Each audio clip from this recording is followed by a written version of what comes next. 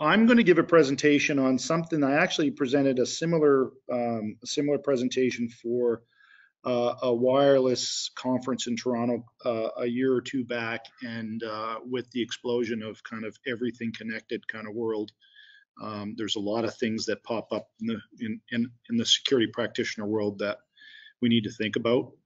So during the presentation, I think if people have a question they want to throw in the chat window, I'd be happy to take that. And if not, maybe come off mute and just interrupt me. How long do we have?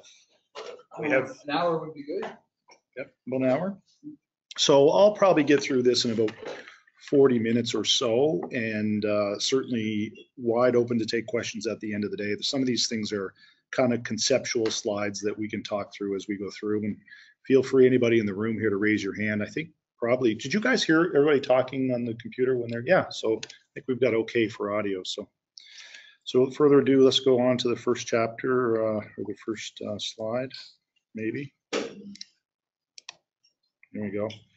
I don't need to spend a lot of time on me. I'm old, been around for a few years. I'm an engineer by trade. I've worked a lot in telecom and infrastructure and security and things like that. So I work for a company called Movia Technology right now, and we do quite a lot of infrastructure work and security work right across the country and into the US, and some work in Europe on securing telecommunication networks and building out cloud infrastructure. I also spend a fair amount of time, and we'll get this in the slide, with kind of the new way to build applications.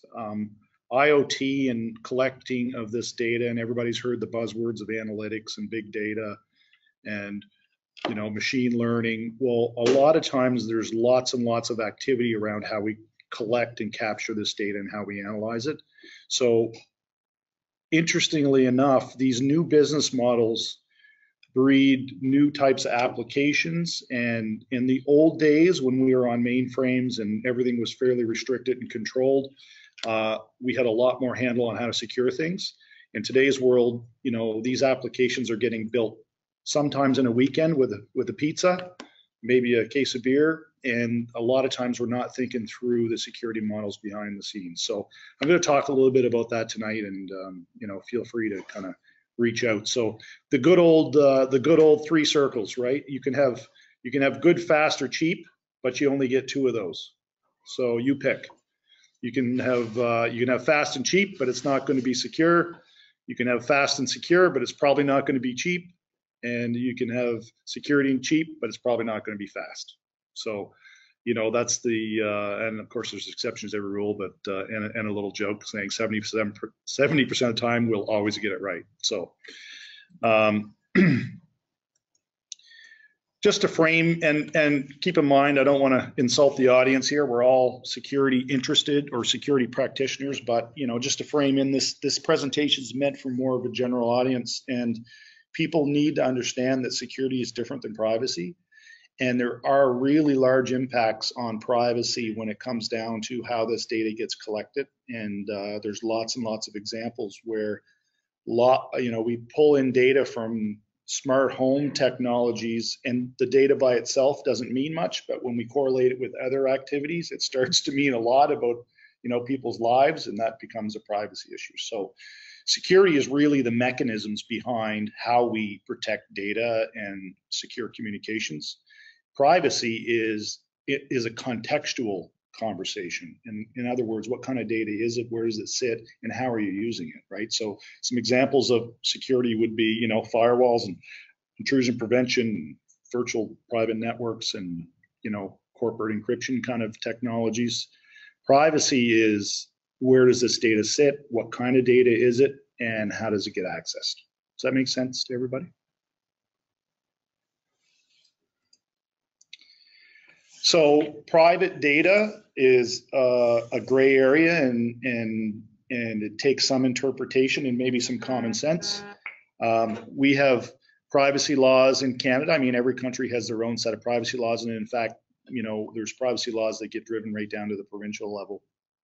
And anything that can uniquely identify an individual falls generally under the Privacy Act. And then the question is to which degree does it need to be protected? And this data can be either direct or indirect. And what that means is you may have private data on an individual. Your responsibility doesn't stop with you. If you share that data with a third party, you have to make sure that they're as good as stewards with the data as you are. So it doesn't, your liability and your responsibility doesn't stop with you, right? If it's declared to be private data, you generally require explicit consent from the end user for that data to be used for the intended purpose. In other words, the user gives permission to share your health record in a particular context. You can't share that data in any other means than it's been intended, right? And you know, people have becoming, and this is a really interesting one, and we see it more and more every day, is in general terms, people will give away their privacy for convenience. So, you know, you download a new app from the App Store, and how many people just say yes, yes, yes, yes, yes? Well, guess what? Your phone's tracked everywhere you go, and somebody's got that data. They know how long you've been, you know, at the massage club or at the bar or at the, yeah, at the, you know, wherever you are, that data is being tracked. And we have, you know, interestingly enough, at this conference, I think it was last year or the year before, there are massive, massive geolocation databases with information about our phones, which are linked back to us as individuals. And that data doesn't come just from your phone. It comes from public Wi-Fi hotspots. It comes from mobile cellular networks. So the fact you turn data location off, it doesn't necessarily mean they don't know where this phone is, right? And just because people have become accustomed to giving it away doesn't mean that corporations don't have a legal obligation to protect it. And all that means, it means exactly what it says, right? So the fact you give it to somebody doesn't mean that somebody has the legal right to give it away. This is probably not, oh, it's better to, I can read it better off the screen than I can my own. So, you know, what does big data mean? And here's a really interesting observation I've had. When businesses get in the business of collecting large data sets from large populations of user groups, you have to be very, very careful on the reason that you collect that data, because you can have unintended consequences where you take two data sets on their own and they don't necessarily identify a unique individual. You put them together and it does, right? And all of a sudden you've got a big problem on your hands because you've got private data and you fall under a piece of legislation that you didn't know you did. Those two data sets came without that capability, right? So those of us in this business, you have to be conscious of that, and we have to coach our peers on how to deal with situations like that. And it can happen halfway through an application deployment. You know, you set up, oh, we think that we fall under a particular privacy jurisdiction, and all of a sudden we get access to a new data source, and all of a sudden we've changed the mandate of this particular application, and it has a big consequence on how we protect it, right? So, you know, things like location information and personal details and the data that we collect. And then the last part, or the third point here, is we create private data. And a good example of this is I do some work with a company that takes utility meter readings. Sounds pretty simple. You can walk up to somebody's house and watch the little spinny thing on their house. So is that data particularly private? No, I could sit there all day and write down the numbers on a utility meter. But what this company does is they take the patterns in the usage and they transform those patterns into pattern recognition of what your appliances use in your house. Because they can recognize what a microwave looks like, what a hot water heater looks like, what a shower looks like. All of a sudden, you can tell who cooks supper at home. How often do they have a shower? Are they home at all? Is there activity? When do they watch TV? That's a kind of a private, you know, situation, right? Well, the data itself wasn't that private. You could look at your neighbor's power meter all day. They would think you're a weirdo, but you could do it, right? It's on the side of your house. But all of a sudden, you take that raw data and you add some intelligence to it, and you create this private data set that's fairly intimate, right? You can tell stuff about somebody about that, right? And then the last part of it is how do we collect it? How does that transmit it? And then where do we store it and is it protected? And I have another slide later in the deck that talks about, the pieces of data and how it flows through all these progressive steps to store and collect and protect. And every one of those steps has its own security profile, right?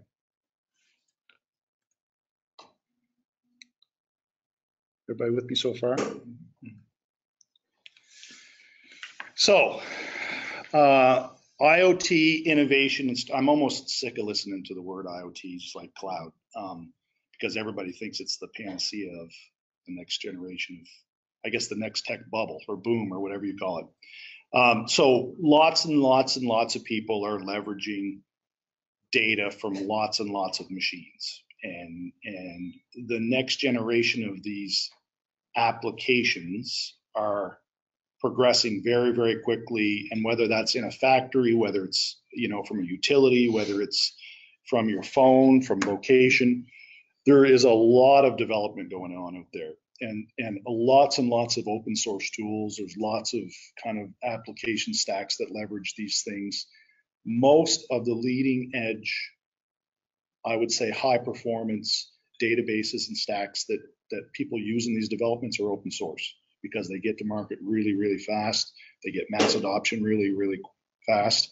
And a lot of them haven't really been flushed out from the point of view of security yet. So we just have to be really cautious that when we're on the cutting edge, sometimes it's easy to expose things in these data sets that you weren't intending, right?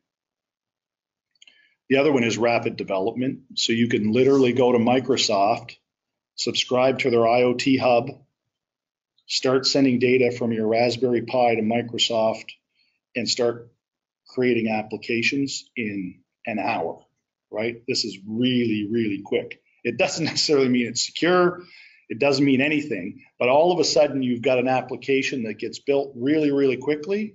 And how many times does that get shown to somebody, or it forms the basis of a real enterprise application, and no one ever goes back and says, man, we just threw that together on a weekend and it's still running. Holy shit, we didn't do anything to secure it, right? We're going to see a lot of consolidation. These tool sets are now becoming more and more mainstream, and we're going to see some of the big guys. So you're starting to see that IoT hub didn't exist 2 years ago. IBM's got a IoT hub. Amazon has an IoT hub. Google has one. Everybody's going to have this because they're trying to be the collector of data, right? There's some great frameworks out there. There's some secure signaling capabilities coming through, but right now it's a little bit of everything, right? If you had to ask 10 people on which protocols are going to win the battle, you're going to probably get 5 or 6 different answers. I'm not going to beat up developers, but I will a little bit. Generally develop that IoT hub at Microsoft and the guy running the front end application, many cases, they never talk to a security guy. That's a web server that gets spun up in Microsoft with an Apache web server with a back-end database, and no one's ever thought about talking to somebody that's used to securing these applications, right? So there's some downside of this rapid development is sometimes the old school, more formalized security practices get missed, right? This is a slide that I try to show general industries about this concept of lean. Who knows about lean startups? Anybody? Yeah. So this whole concept of lean startup is about 5 years old. It's not that old, and basically the concept of a lean startup is a company that's formed purely on the idea of validating a customer product before they even build it. In other words, this idea of having this MVP, minimum viable product, that you literally go sell to the customer before you lift a finger to code. And what happens in these environments, it's a very efficient way to find something that's sellable And that's why we teach this to entrepreneurs. It's a very efficient way to sell something to a customer because you're getting very quick feedback into your development cycle. The interesting part of this is when you go talk to a customer and you give them something they want, and they're willing to pay for it, you can actually very, very quickly find that your application doesn't match what that particular customer needs. So you switch customers. And when you switch customers or you switch user groups for your application, you might very well switch the privacy requirements, but you never go back and revisit the private data, right? So a lot of times we call this a pivot, and it happens, depending on the company, it can happen 5 or 6 times in the life of a company, right, Ron? Well, So yeah. So, and we've all lived, those of us with gray hair have lived through a few of those. So we have to be very cautious that these companies are built to be agile. They're built to turn on a dime. Every one of those turns can have an impact on the data that we're collecting and the user base that we're talking to, and maybe even the legal requirements for the application. So startups don't think about this, right? Startups are, let's just get this thing out, let's get money in the door, let's find users. But you have to keep in mind that the way you use that data may change, right? Does that make sense to everybody? So anyway, that's my soapbox for startups. So this is kind of what we talk about, right? During this pivot, and it's not really made its way into the pivot model or the lean startup, but you really need to, every time you do a pivot, you really need to think through, have we changed the type of data that we're using? Have we changed our market? Have we changed the privacy impact that we're having on this service? And if we do, we've got to really make sure that we take that into account.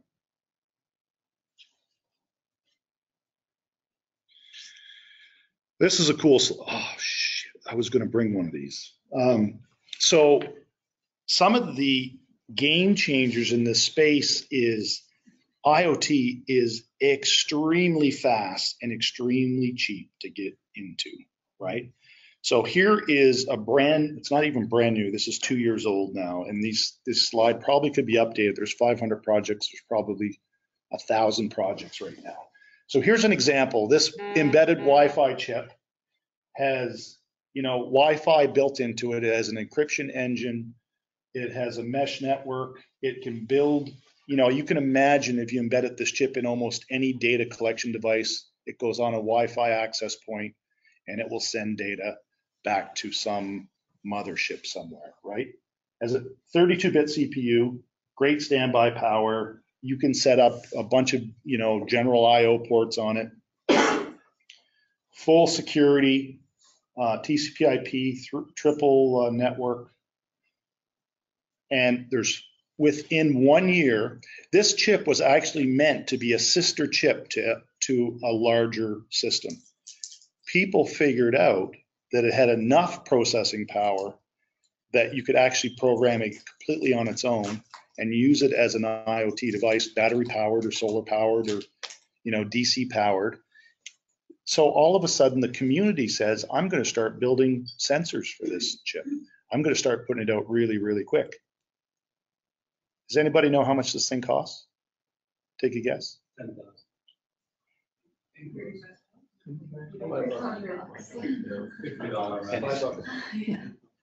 $3.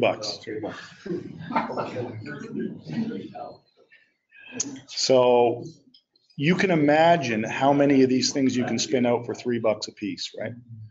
And it's a very sophisticated, and the really interesting part, it's a Chinese chip, and the really interesting part is the open source community took it upon themselves to translate the whole spec sheet, and they put this on GitHub, and all of a sudden the community, the developer community, made this thing unbelievably popular when the original manufacturer didn't intend it to be that way at all, right? They just figured it out.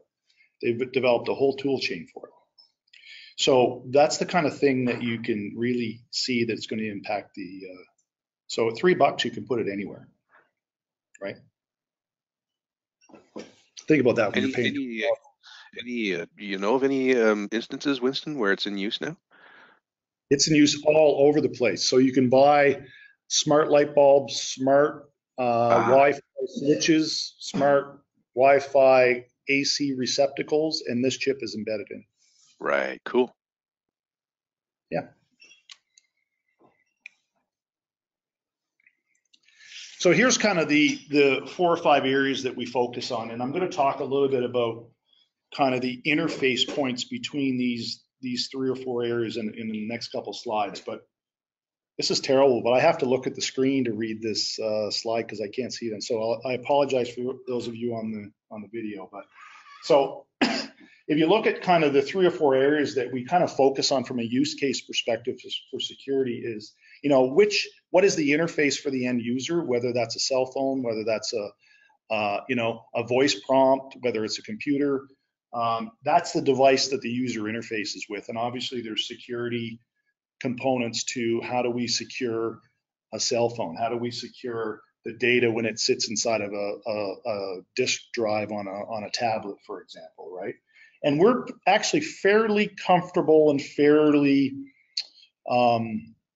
well-versed at securing devices in that space because we secure devices that end users talk to or interface with all the time, right? So securing a laptop is something that's well within what we do. Where the newness comes is the devices themselves talking to a gateway.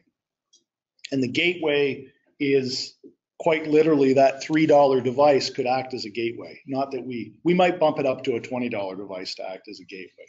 And that $20 device collects the data from 100 $3 devices, and it sends that data to somewhere in a central repository.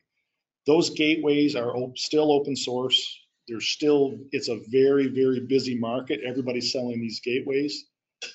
In many cases, they're not well protected at the gateway level, right? So it's probably run an open source stack. To some degree, it could be your access point at home has many of the same features as this gateway does, but people don't secure them that often, right? So we've got to be very cautious that gateway might be the place that you have your first attack. The second one is the communication path between that gateway and the cloud or the central repository. Normally, these are cloud-based services. Normally, they're traveling through the internet.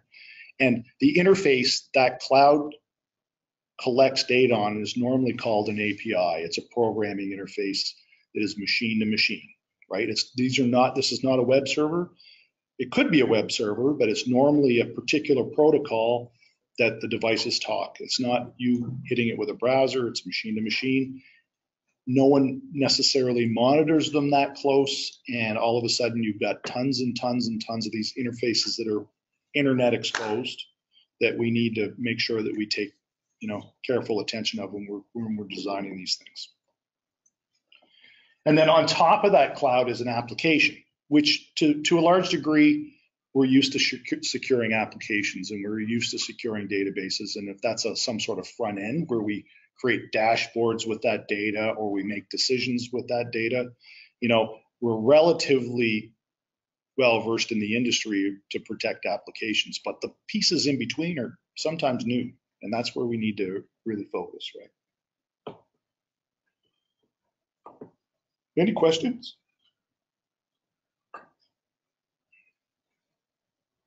All right. So I talked a little bit about APIs.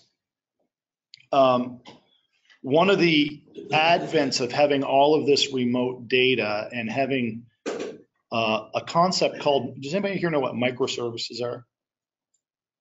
Okay, so if you were developers, you would all know this. So microservices are a new way of writing code where the components of a particular application actually communicate with each other on a machine to machine instead of a building of this big monolithic application where if you do an upgrade, it's a massive upgrade. A microservice means you build your code in modules.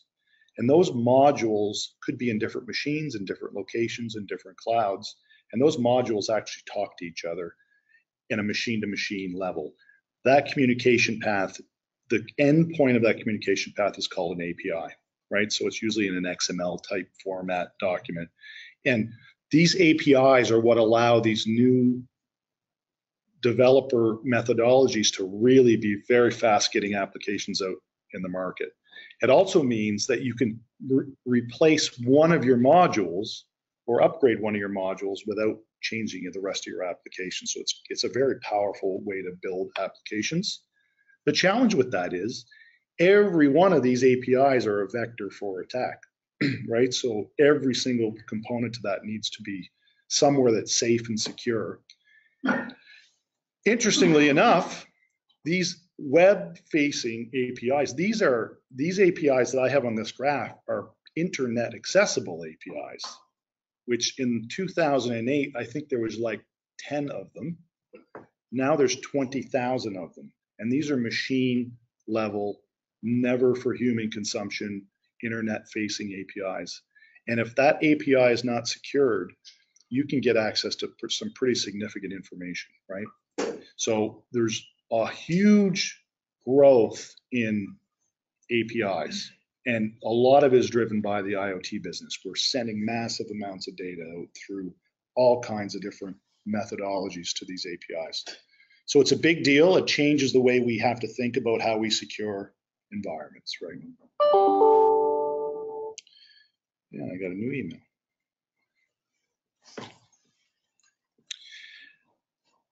Any questions on that? Does anybody have questions on APIs or security? So these APIs, like only the developer can secure this, like the user cannot in any way have access and change it?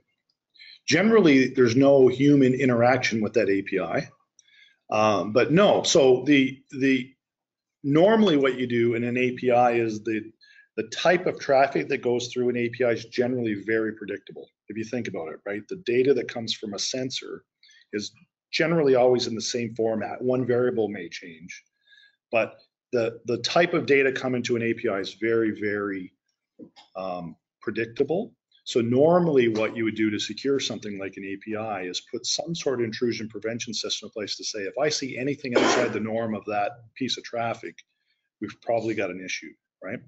And then the second part of it is denial of service, right? So we've seen APIs where they'll have massive amounts of traffic thrown at them. And this is where the benefit of using a Microsoft for IoT Hub is they deal with this every day. They know how to subvert, DDoS attacks much better than a small development team with their own web server, right? So there's some benefit of using some of these big services, and they can handle these massive amounts of data and these massive denial of service attacks. But so to answer your question, the developer may be the only one that has access to how you program the API. The infrastructure around the API can be secured. Winston, Lisa here. I just have a question regarding the stats. They go back to 2008. Just curious where you got those from. Programmableweb.com. Thank you. There was one other question as well from William Winston. He was asking if you're able to speak to a case where organizations, older technologies upgraded to IoT type services with usual loss of security. That's exactly what I was just going to say. So does everybody know what SCADA is? Okay, so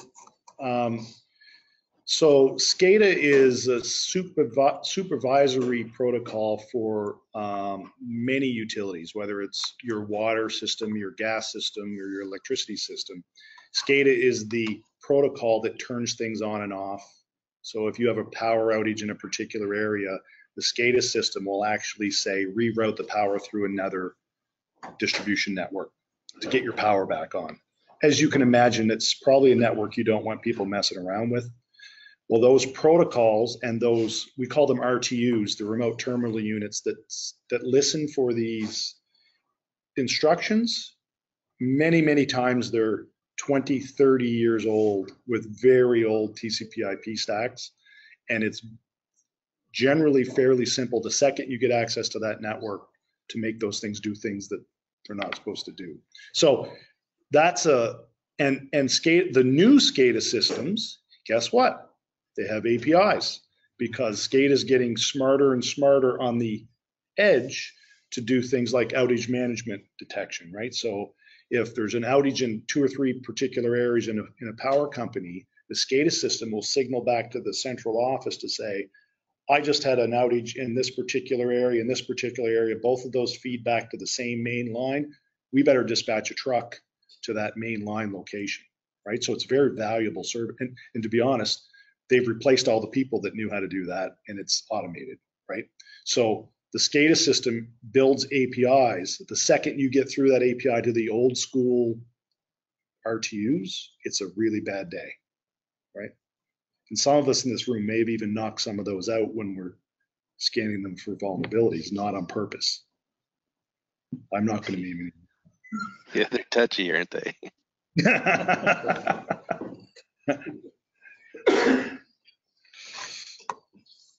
that make sense? Does that answer your question? I think it does for me, for sure. Sorry, yeah, go ahead. I find it funny. I find it funny because, you know, you see all these massive IoT numbers. There's been a lot of really dumb connected devices for an awfully long time. They get lumped in, or smart meters, you know, there's gazillions of them out there, right? So they all get called IoT, right? Okay. This is the typical top 10 things, and of course you can't do a security presentation without a top 10 and a picture of a cat, although I don't have a picture of a cat tonight. I don't know what it is with cats, but anyway.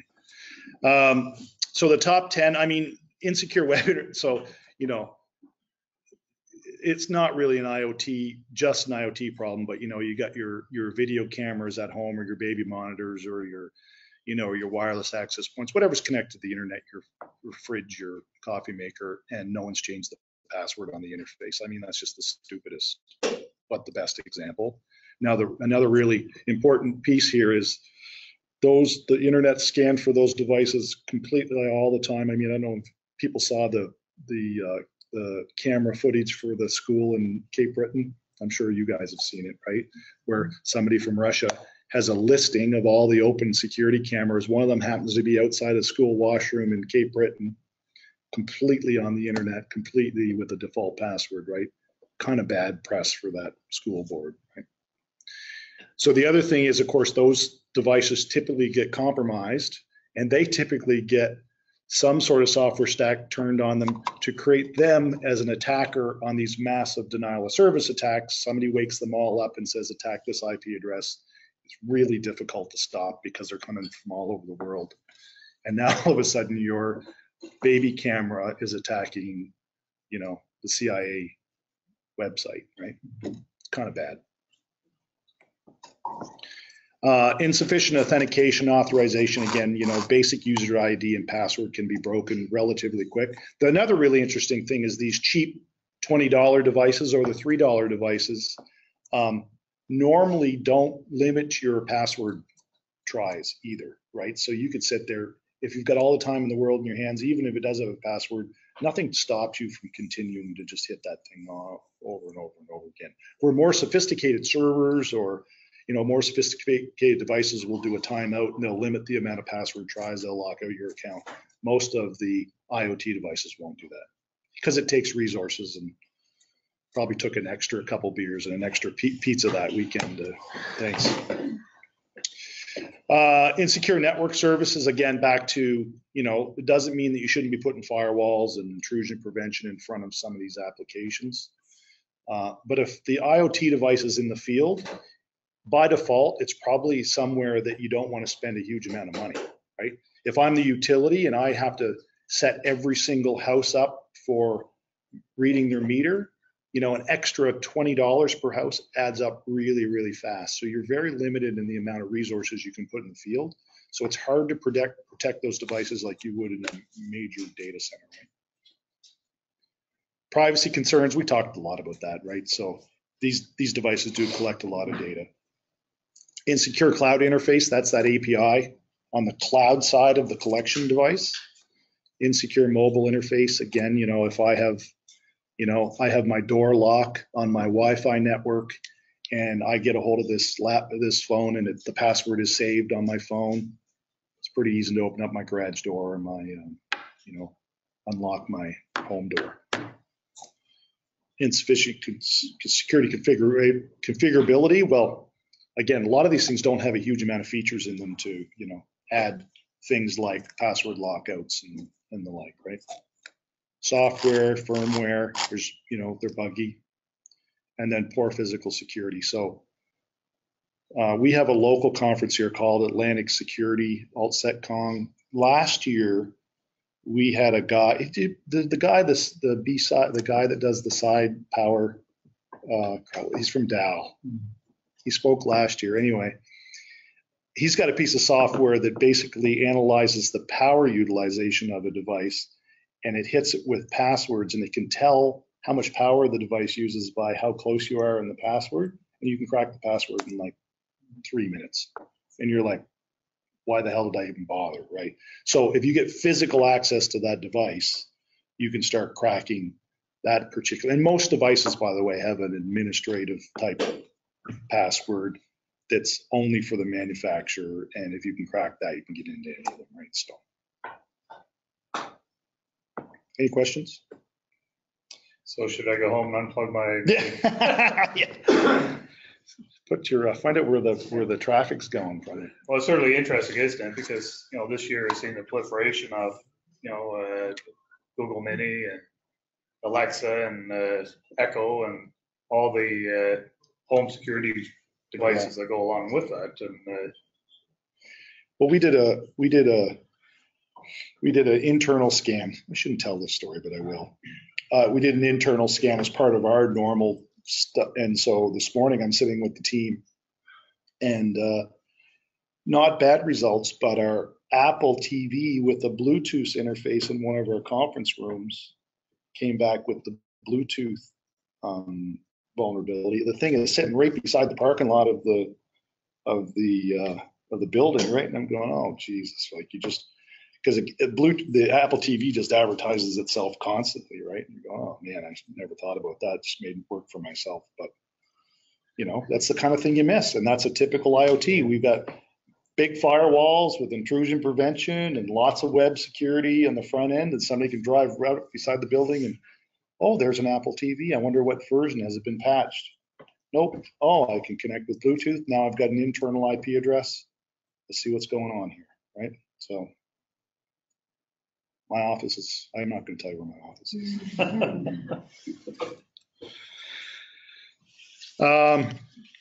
So here's the thing that we've seen in the last couple of years. And again, those of us in the business, everybody in the public realizes that the security, the reason you guys are probably taking the classes you are is because the visibility for security and the demand for resources is going through the roof.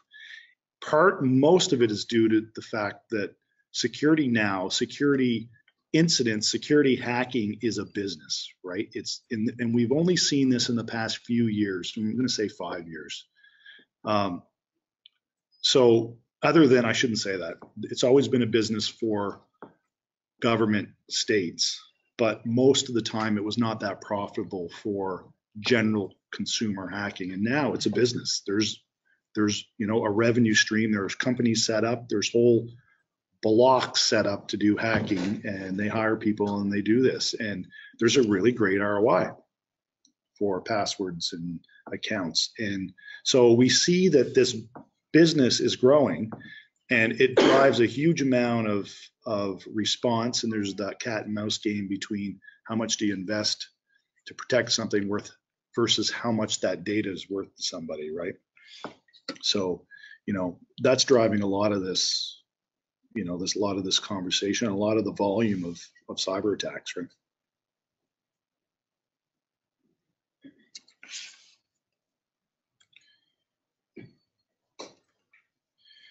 So, balanced approach. It doesn't mean that we're not going to do IoT. It means figure out where you need to spend your time and effort.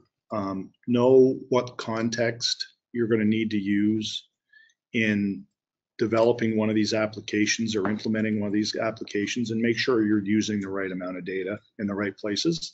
don't collect things you don't need. It's just a liability. And if you collect data that's private, all of a sudden you've got yourself in a situation where you've got to spend extra time and extra money. If you don't need the data, you probably shouldn't be collecting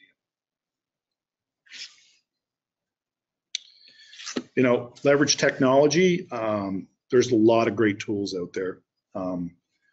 Many cases, there's way better tools today. And some of these tools like cloud, for example, it's a double-edged sword. Cloud gives us a lot of capabilities to do, manage your security environments and do testing and restore environments if they're ever compromised. I mean, we have a lot of flexibility at our fingertips, but it also creates lots of easy ways to implement technology that isn't secure. So, you know, the days of setting up a data center and servers and kind of the procurement was the regulator of security to some degree. You had to talk to the IT department, which had to put a server in place, which automatically means that security was thought through.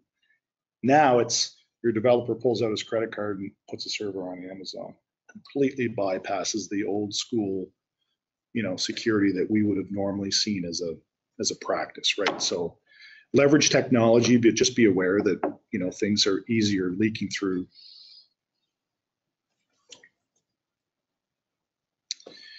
And know your data. So, you know, the end of the day, and I think I've said this about 12 times now, but really keep in mind of the data that you need to run your business and to develop your application, and know where that data kind of crosses the line between privacy and security, right? And if there are sensitive components to that data, make sure you understand how you need to protect it. And that's probably it. Yeah. So any questions? Yeah, if anybody has any questions, you can, you're on, everybody's on mute right now, but if you raise your hand, there's a column beside your name there, and you can click raise your hand, or you can just type in a question there too, and I can just unmute you. Thought that might be better than just unmuting everybody all at the same time. That could be disastrous. So yeah, but if anybody does want to ask any questions, and feel free. So, Winston, your thoughts on how law enforcement could leverage IoT? Oh, that's a good question. You can collect a lot of data with IoT. So I think that, you know, there's lots of opportunities to provide, I won't say surveillance, but, you know, there's lots of opportunities to collect data in much cheaper ways than it used to be, right? So if it's, you know, I mean, the old days it's video, but quite literally today, you know, with cloud and IoT and the software in the background, and I'm sure you guys have run into like facial recognition. You can write a facial recognition program with the facial APIs with Microsoft in a weekend, right? That can sit here and recognize everybody that comes through the door based on their Facebook picture, right? These things are so prevalent now that I think it opens up a lot more opportunities, right? It's something that you wouldn't have even thought about 5 or 10 years ago. And it's done with your $100 webcam.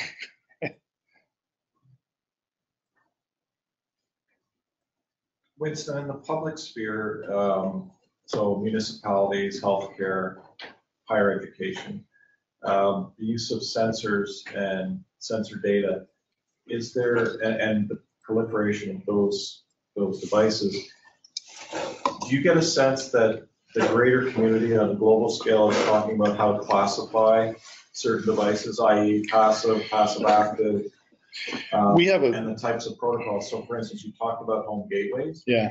Home gateways have been around now for probably 10 years or so. Yeah. In the commercial sense. You know, Yeah. You've got Rogers, Bell, and others using it for home security as an example, but healthcare is involved as well, leveraging. You've got, you know, you could be using RFID, you could have Bluetooth, you could have Zigbee, whatever it is. They're all points of weakness, I guess, potentially. Yep. Right.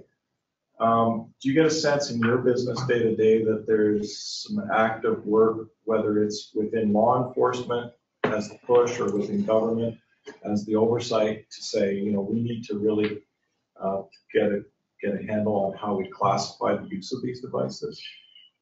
Well, actually, if you back up one more step, just classifying the data would be fantastic. We don't have a lot of that activity going on. But that's subjective somewhat Yeah. too, right? Because you've got overlaid data sources that Right. could, as you said, contextualize the way it's. So that's the point, right? Is if it doesn't fall within some level of classification in the organization, you need to know how to treat this data.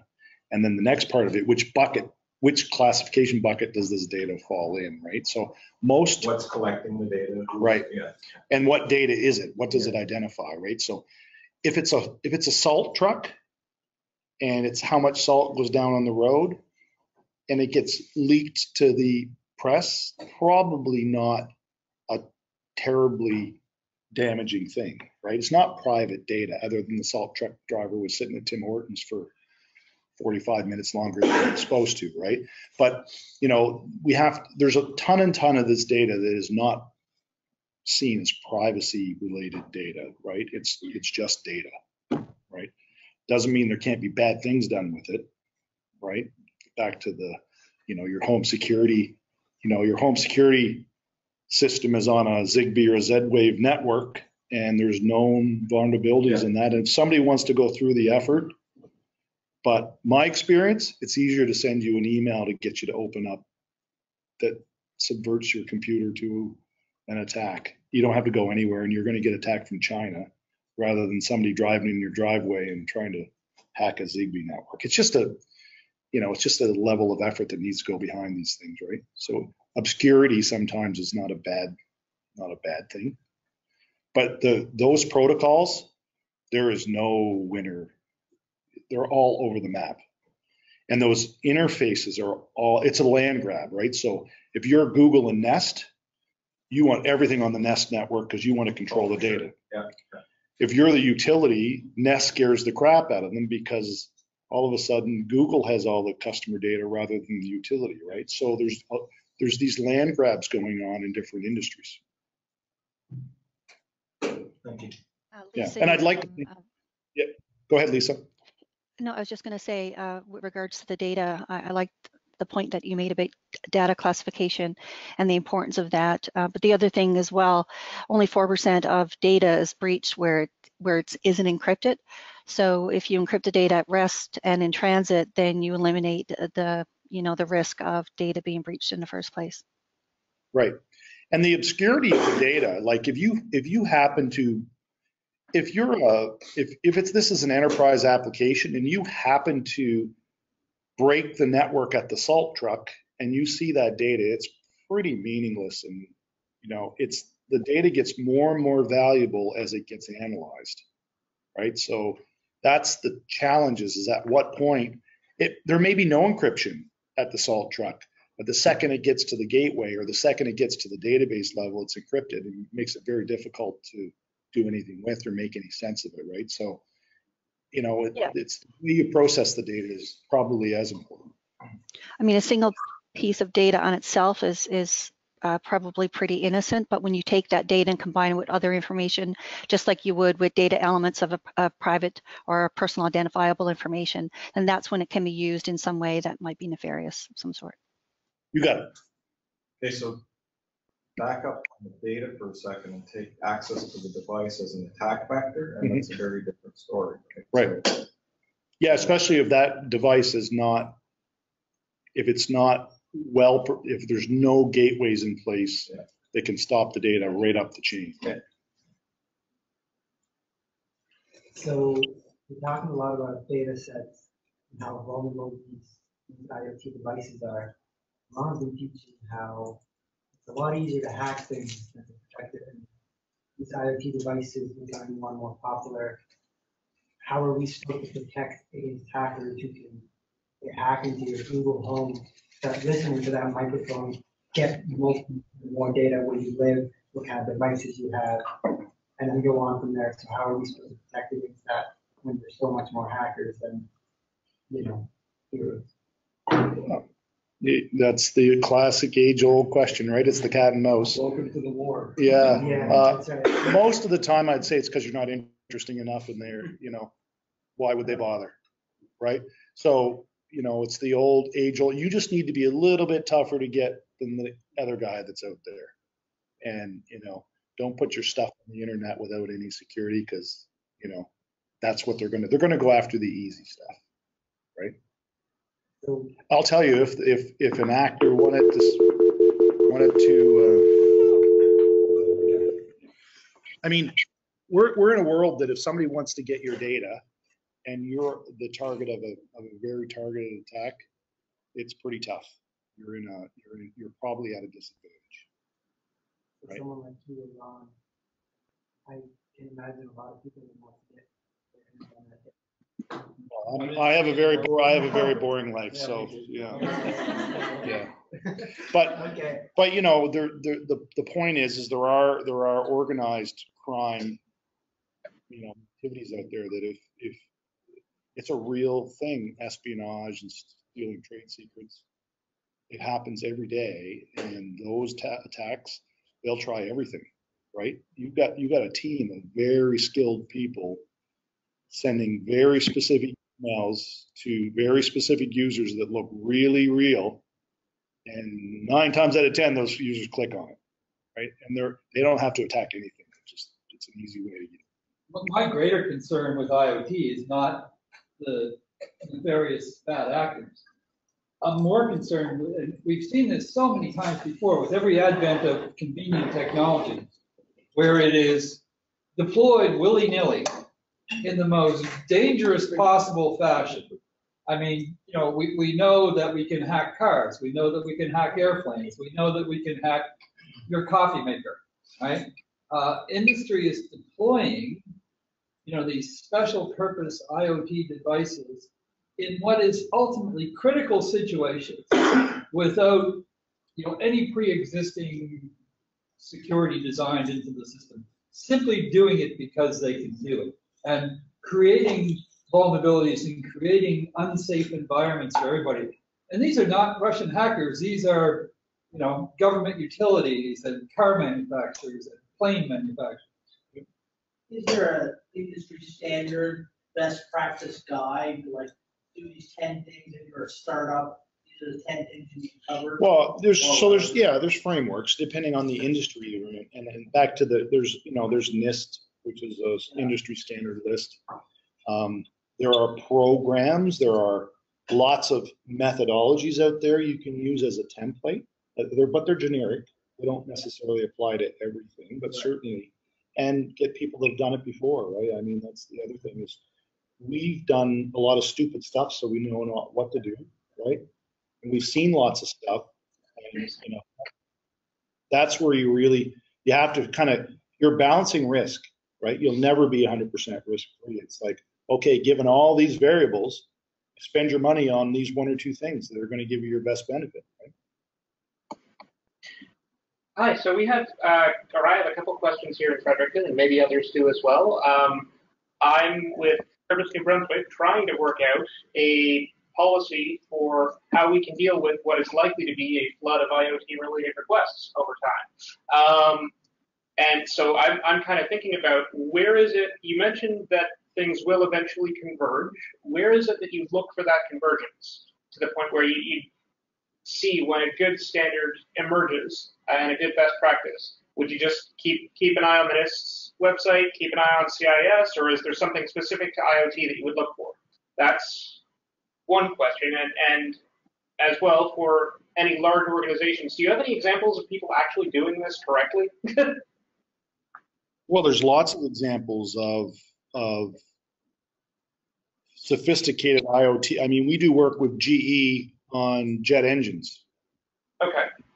And we do these back office in-plane communication systems that optimize the jet fuel use and the engine and the speed and all those things. Okay, so sorry, I don't, what I mean by doing things correctly is dealing with the level of people wanting IoT devices in the organizations. Say, like, I'm a security professional who gets requested to, I'll get a piece of software or a device and they'll say, we haven't security reviewed this, could you please security review it and tell us if it's okay? And what I'm looking for is dealing with what's likely to be those flood of those type of requests. And I anticipate that other governments, maybe other large organizations, have faced that problem before. But do you know of any organizations that have dealt with it successfully? Yeah, I would actually back up one more step. I would, there may be nothing you need to do. So normally in the business, we would look at something like that and do more of a threat risk assessment, right? In the balance of things that can happen to your business, does this IoT data really matter that much, right? So, and in a threat risk assessment, you can kind of balance the probability versus the consequences, right? So if you have a really high probability that that salt truck can get compromised, but the worst thing that can happen is they send bad data. That's all that can happen. They can only send weird numbers to the gateway. So you scrub that data. Does it really have a big impact on your overall risk? No. So don't spend time trying to secure salt trucks, right? The next level would be, what happens if they get access to the database? Well, what would they need to get access to? So it's more of a holistic view of, and by the way, in the scheme of things, there are maybe more important places to spend your time and energy in your overall security program than this, right? So it's different if you're GE, and if that jet engine stops, bad things are going to happen. Then you've got to spend that time. But so in an operation like a government, you just need to take that in context of all the other things you need to do, right? And then the second part of, so threat risk assessment's a really good place to start. And then the privacy impact assessment, I'm sure you go through these every day, right? Privacy impact assessment says, if I'm rolling out a new IoT program, is there any individual data, citizen data in there that I need to be worried about from a regulatory point of view? And you can usually answer that relatively quick. And if those two things are low in the importance, then I wouldn't spend a heck of a lot more time on it. Winston, just a question regarding the TRA frameworks for IoT devices. There's so many different threat risk assessment frameworks out there. Is there one particular one that you would recommend for doing risk assessments for IoT devices? Nope. No, I think they all work. So the IoT is no different than any other system that you'd have in place, right? So you would identify, I mean, there may be different questions you ask as part of that framework, but every TRA I've ever been involved is at the output of that TRA is a fairly simple table, right? You've got your probabilities of the threat, and then you've got your impacts of the threat, and you have high, low, medium, whatever you classify it, 1 to 10. But the indicators of those could be different, right? Like, what do you need to evaluate to determine if it's a threat or not? Right. Most of these frameworks are relatively different, right? They're pretty similar across the board, but I just wondered if you had used one over, another framework. That's all. Thank you. Yeah, you'd probably involve technical people that could make qualified assumptions. The only place I've seen that is if you're applying for cyber insurance, as an example, and they may make a recommendation that says this is what you need to use as your. Yeah, they might have a tool that they use. Yeah, there may be industry specific things for sure. Was that Peter saying that? Sorry. No. I don't know. Talking about the cyber insurance requirements. Sean. Yeah. Oh, okay. Sorry, it was just a little hard to hear through the audio. Thank you. Yeah. So, and back to the cyber security insurance, there may be, depending on the industry you're in, you may have very, very specific, like the federal government has a very specific TRA framework that they follow, but the output of that is not much different than any other framework, right?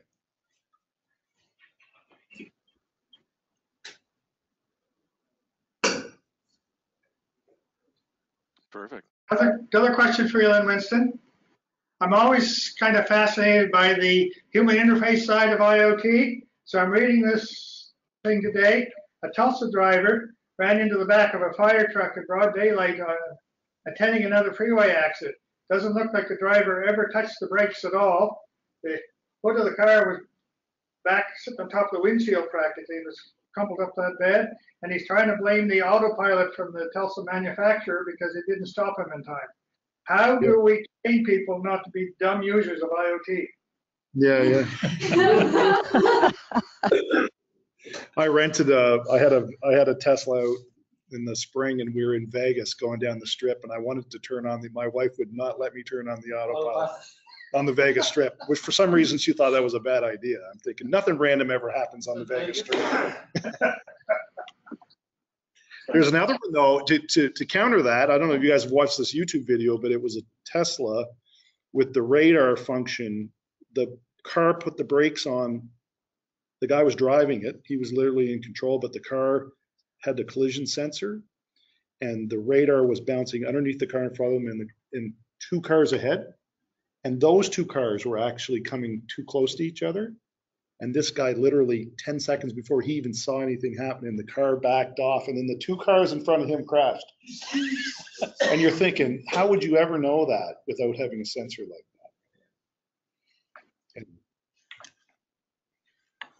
One of the things that struck me about that chip, and I'm going to run over to Gentronics now and buy a bag of those. Yeah. They should be putting those in all their kits. Surveillance possibilities are unbelievable. Yeah. I mean, you put them everywhere. You have a fully powered, wireless device that you could, as an ex-employee of mine tried to do, fire on top of the building with a potato gun. Yeah. Right? You could. You can deploy those things all over the place. Yeah. Yeah. And you would never notice. And that particular chip will go to sleep. So it'll literally go to very, very low power. Yes. So you could put a battery on that thing and it would wake up. You could program it to wake up certain times and send stuff. And you could just scatter them. Yeah. Just scatter them around places. Make for a nice botnet. Yeah. Yes. Yeah. You build your own botnet for $50. Yeah. Do we have any other questions online?